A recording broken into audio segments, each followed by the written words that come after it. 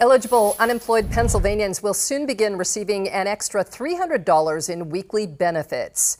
State Labor and Industry Secretary Jerry Oleksiak made the announcement today, saying the state is ahead of schedule in implementing federal lost wage assistance. Those who apply and qualify will start getting the payments as early as Monday, September 14th.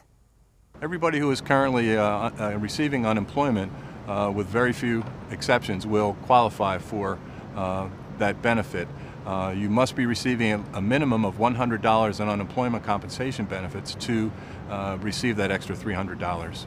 Only individuals who are unemployed due to COVID-19 disruptions may apply for the benefit. The Lost Wage Assistance Program runs through December or until the federal funding is depleted.